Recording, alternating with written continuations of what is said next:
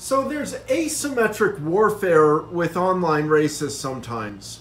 Rutabaga Warrior has taken an interest in my life before this, and I found him at the same time as I found Latex Bread Machine. And on my other channel, I've addressed them. I might not have addressed them here, but it's important to talk about them because Rutabaga Warrior has a lot of anti-black videos where African Americans are depicted as they are.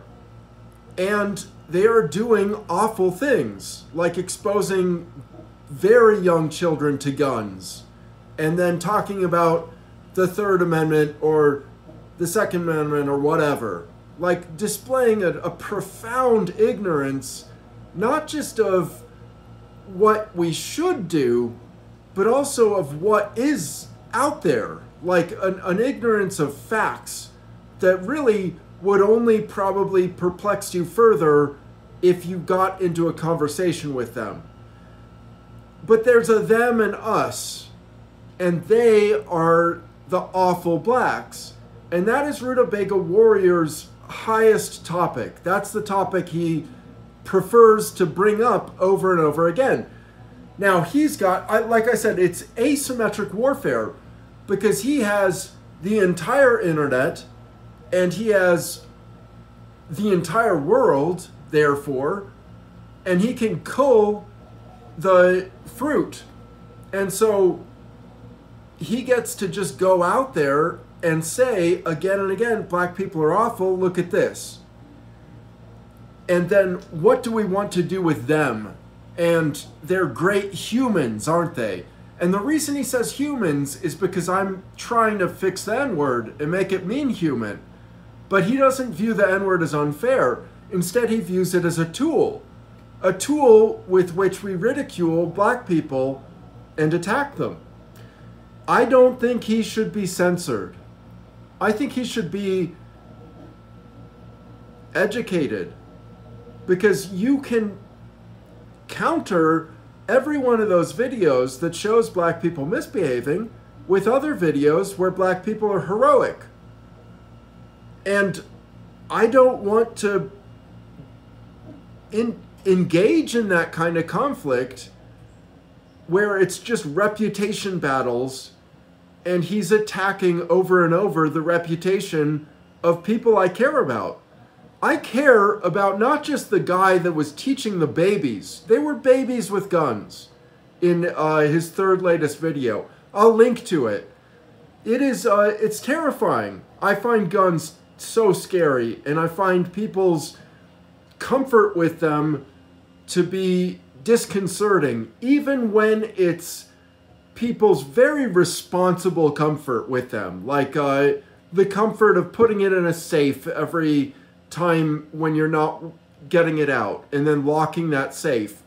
Still, I feel like guns are dangerous and they largely aren't worth having.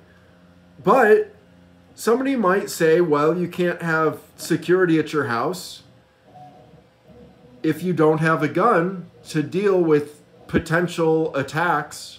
I don't know, who's attacking people at their house? I guess some people out there. And as the world gets more urban, the people that attack houses will have a harder time surviving.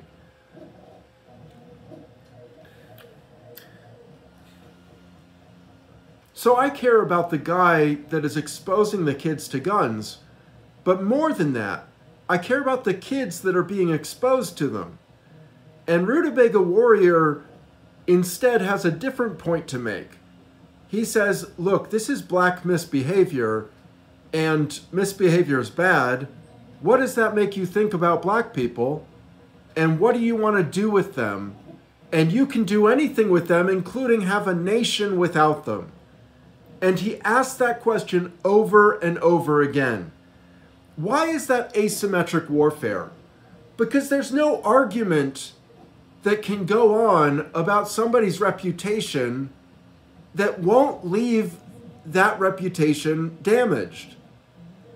And when you do it on a larger level, a racial level, where does that lead? Between the Hutus and the Tutsis, in Rwanda, there were misbehaving black people, but there were also black people that were being misbehaved upon, that were hunted and killed. So those people, I don't want a world without them. It sucks that they're hunted and killed. Those people were innocent.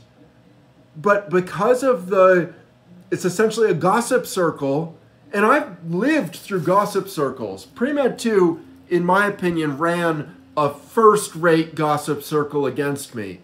He justified all of my trolls. He spent time and respect with people promoting absolutely nonsensical irrelevancies and unfairness that had no concept of my actual arguments. He never engaged in the arguments at all. Well, Rutabaga Warrior won't either, because he doesn't have to, because his goal is to add fuel to that fire of racism and to just say over and over, look, black people, hey, did you see this video? Look how bad a black person is behaving in it. I can make a joke about that misbehavior. Oh my God, my joke is clever. And he can do it until you are comfortable, until you've situated and you've normalized his attack on blacks. So I find that problematic. And YouTube does too. The community guidelines say against it. But I don't see his videos being taken down, and I'm not sure they should be. I don't know what to do about it, besides post pro-black content. But that's the problem, is that I don't want to scour the internet looking for images of black people that are admirable just because one person is attacking them, but it's not one person attacking them. It's full police departments. It's full, communities. It's a very huge system of thought, racism. And adding fuel to that fire is the internet's game plan. It is Internet 101 is often extreme racism. And it just gets normalized and justified by people like Rutabaga Warrior, who next will change his name to,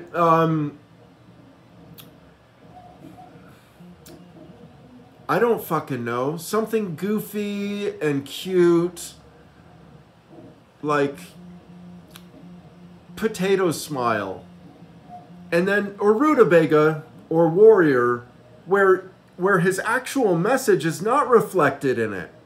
So while I will change my name legally and actually in my real life to Crazy to try and put a taboo on the word crazy, while I put blood in the game and sweat and tears, he's going to flip his name to something cute and then say something with a green weaky face and say, oh, hey, look how awful black people are. And then he'll say it again in a different way and again in a smarter way and again in a more thoughtful, and again in a more moral way that gets you thinking, oh my God, he's right. What are we going to do with these black people? As if we have something to do about a group of people. Now, gun control is important to me, but Rutabaga Warrior doesn't care about gun control. His argument looks the same as that black guy's. He would mention the Second Amendment. He would say, anyway, so I'm just saying, jeez, man, it rips us apart. It makes us less moral as human beings, psychologically and actively, and in fact, it makes us worse. Racism makes us all worse off. And if a person doesn't see that, that is a personal failing. And if you can educate them, awesome. But I don't have the actual solution to that, because that propaganda is out of control. And there's nothing we can do that I know about it that doesn't turn us into bad guys. Censorship approving bad guys, It's hard. How do you maintain your soul in the face of it?